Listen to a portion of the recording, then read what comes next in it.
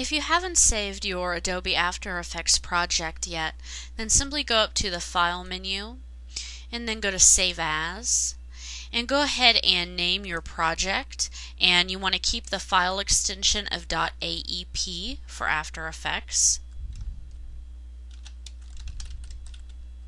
Go ahead and type in your file name and browse to where you want to save it.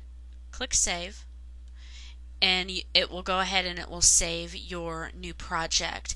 As you're working, you can go ahead and you could do the File and then Increment and Save, and it will go ahead and it will save your After Effects file as a new version that you could go ahead and work on. So it kind of keeps track of when you have saved it. So if you need to go back to a previous version, you could do so easily.